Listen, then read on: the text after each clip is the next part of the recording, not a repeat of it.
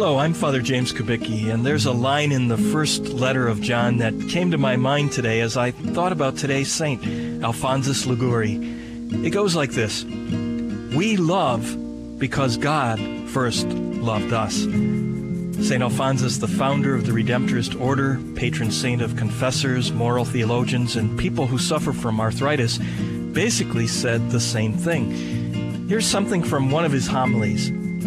All holiness and perfection of soul lies in our love for Jesus Christ our God.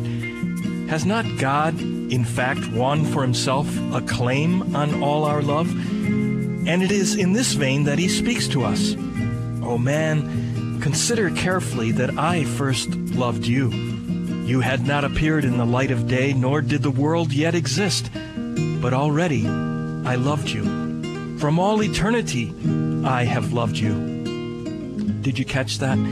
Before you were conceived or took your first breath, before your parents were born, before the existence of the first human beings, before the dinosaurs, even before the creation of the planets and the entire universe, God thought of you and loved you.